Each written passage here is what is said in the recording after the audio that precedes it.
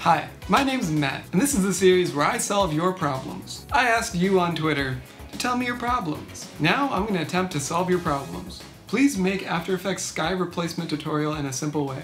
I can do that. So first we want to make sure we have a clip with a clear blue or white sky. This will make it a lot easier. Let's go into our effects panel, go to keying, and apply color range. Now we're going to use the eyedrop tool to select the sky, and then use the plus eyedrop tool to select around the sky. Just make sure that your sky is all black. This should isolate our foreground. Now let's do a camera track. Camera track done. Create camera. Add the photo or video of the sky. Enable 3D on your new sky.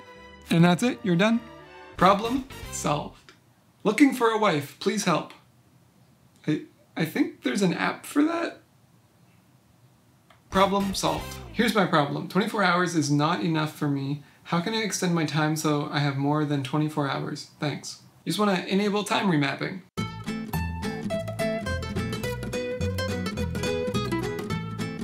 Problem solved. It hurts when I pee. What do I do? Just stop. Problem solved. How do I do a kickflip? I got you. First step, grab your skateboard. I couldn't find my skate shoes, so these will have to do. And we're gonna start with the ollie.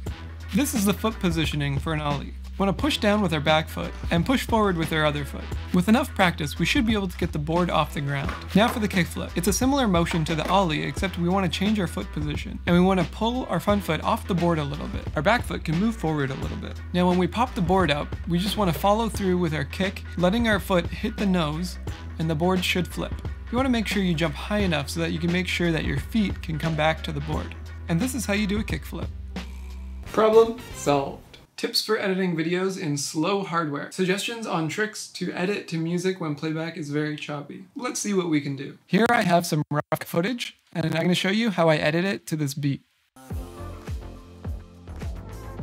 Now, if you haven't seen my shortcut video, go watch that video right now and come back. Because if you want to edit fast, you need good shortcuts. So here's what we're going to do. Let's pull our footage over the music. So what I'm going to do is hit spacebar and trim the end of my clip on the beat. So what I'll do is I'll lock my music, and I'm using Ripple Trim Next Edit to Playhead shortcut. Don't worry too much about the framing of your footage. All we want to do is get our edits in first. So here's how I do it.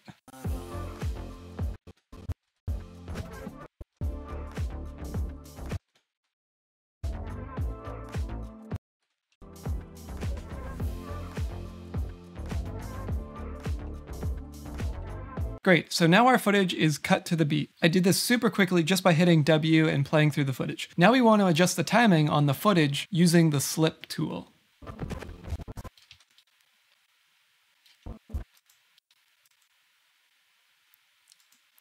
Alright, and just like that, I quickly made a little sequence. Now to double up on this question, you asked how to edit on slow hardware. One thing is to proxy your footage, which I'm sure you already know that. A proxy will create a lower res file used just for editing, and then when you export, it'll use the original clip. Another thing you can do is to use this global effects mute. If your playback is slow, you can enable that and it'll disable all your effects, and then at least that way you can scrub and take a look at your footage. Problem solved. When you record a video in flat color profile, how do you bring back contrast, sharpness, and colors? Okay, so I'm here in Premiere, and I'm going to show you exactly how I correct my log footage. So this here is the flattest color profile I can shoot in, and I'm just going to use Lumetri and my waveforms. Now I like to use my Luma waveform, so I can just focus on exposure. So we're going to start by lowering the blacks, and then the shadows, then the highlights, then the whites, and then back down to the blacks, and then the shadows, highlights, and then the whites. So in this example, I'm practically maxing out all these sliders here. So in this case, because this is so flat, I think I'm actually going to have to use my curves to compensate.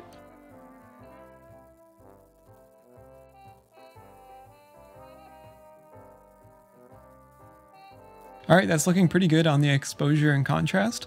Now I'm just going to add a little bit of saturation. That looks good on the saturation. Now for colors, we can change the hue and the saturation. I don't really like to affect my colors too much, but I will add a LUT to give the colors a little more character. I always put my LUT on a second lumetri just to keep everything separated. Sometimes I run into issues if I have the LUT in the same lumetri as my basic color correction. It glitches out and doesn't work. And that's it. That's how I color correct log footage. Problem solved. All right, let's keep going. How do I tactically end a friendship with someone who likes well-done steak? Easy. Step 1, join a pyramid scheme. Essential oils, protein powder, vitamin pills, hair products, makeup, doesn't matter. Step 2, there is no step 2. Nobody will be your friend if you're in a pyramid scheme. Problem solved. Tips and tricks on reducing background noise and sound when you are recording/editing audio. My number 1 trick for this, it's free, NVIDIA RTX Voice. But apparently you can even use this without an RTX video card. But I'm going to show you a trick how to use it after you've already recorded your audio. Okay, so for this we're going to need a few things. One is we need a recording software. Audacity works great. And we need software that will allow us to loop our output back into our input. We can use Voicemeeter to do this. These two softwares are both free. So all we want to do to make this work is to go into our sound settings and set Voicemeeter input as our main playback device, and that'll take any desktop audio and send it to this software. And then in this software, we want to set our output device to our headphones. We can do that by clicking this A1 here and then selecting our headphones. So to make sure this works, I'm just going to play the audio and then take a look at our levels. And that's it. That's all you have to do with this software. Just make sure you have your headphones set to your output so you can still hear your audio. Now let's open up RTX Voice. We want to set our input to the Voicemeeter output, not the aux output, just a regular output. Now what will happen is any audio that your desktop is playing, it will be processed by RTX Voice. So over here I have a noisy sample. I had the fan pointed at my microphone as I was talking. 1, 2, 3, testing, mic check. So you can hear a bit of background noise there. So what I'm going to do is I'm going to hop over to Audacity, our second recording software. I'm going to set my input to RTX Voice, and then my output can be the Voicemeeter input. So now I'm just going to hit record, come back to our timeline here, and hit play. Mic check, 1, 2, 3, check, 1, 2. Mic check, 1, 2. So what just happened there is it recorded the playback, and let's take a listen. Mic check, 1, 2, 3, testing, mic check, 1, 2, mic check, 1, 2. And just like that, we use RTX Voice to post-process our audio. Problem solved. How can I unencrypt a symmetrical encryption using an asymmetric key without a remote receiving client?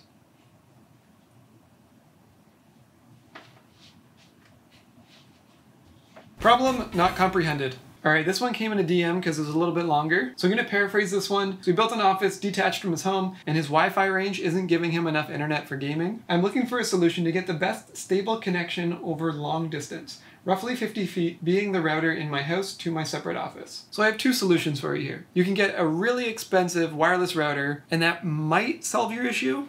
But if you really want that speed to your office, you're going to have to wire it. Now the cheapest solution would be to buy an outdoor Ethernet cable and literally run it from your house to your office. Drill a hole through your wall, run it all the way across. This isn't the most pretty solution, but it will absolutely fix your problem. I'd consider this problem solved. Alright, that's all the problems I can solve for this episode, but feel free to send me more problems and I will try and include it in the next episode. Use the hashtag MattSolvesYourProblems and subscribe so you don't miss the next one. I hope you guys enjoyed this video. Hit that like button.